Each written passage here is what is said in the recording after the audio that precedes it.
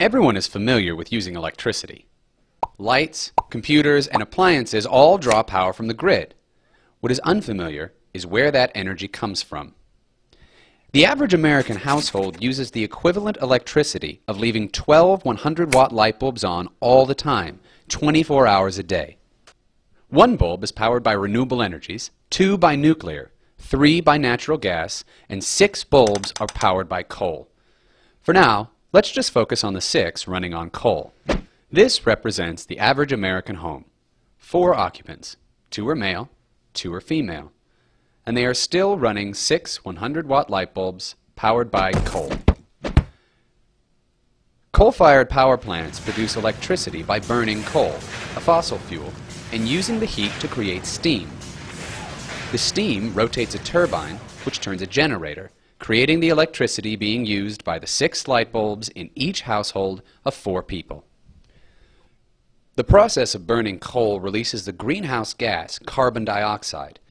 To run the 6 light bulbs in each household, coal power plants emit the equivalent of 1 balloon's worth of CO2 per house every 5 minutes. This is 1 minute going by every second. Burning coal also produces solid waste. The amount of waste produced is approximately 2 rail cars a minute. Coal burning is highly toxic, and the people living close by are immediately affected.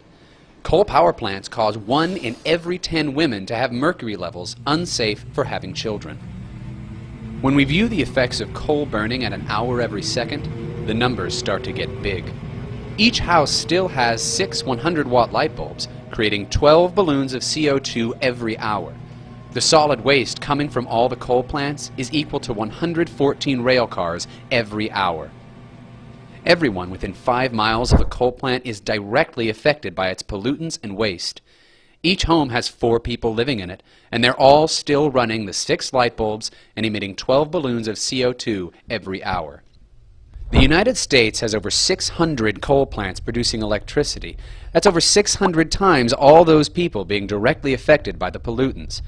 After adding the rest of the population of the USA, each 4-person home burning 6 100-watt bulbs running on coal power, we're seeing 19,360,000 balloons a day and 2,740 rail cars a day.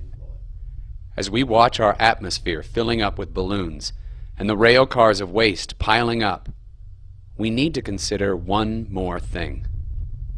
As we move forward, the demand for power is increasing. If we stick with coal power, the U.S. would need to build 100 new coal plants to meet the demand. Not to mention that the train of rail cars full of waste, by this point, would wrap around the Earth 8 times. So what's the solution to all this? How do we stop our electricity generation from impacting the whole world at such a large scale? The answer is in clean power. With a home solar system, you can bring the solution right to your rooftop. Suddenly, you're cutting miles of transmission lines, power plants, and balloons of CO2 out of the picture. Make your energy closer to home. To learn more about the environmental and financial benefits of home solar, visit www.sunrunhome.com/solar.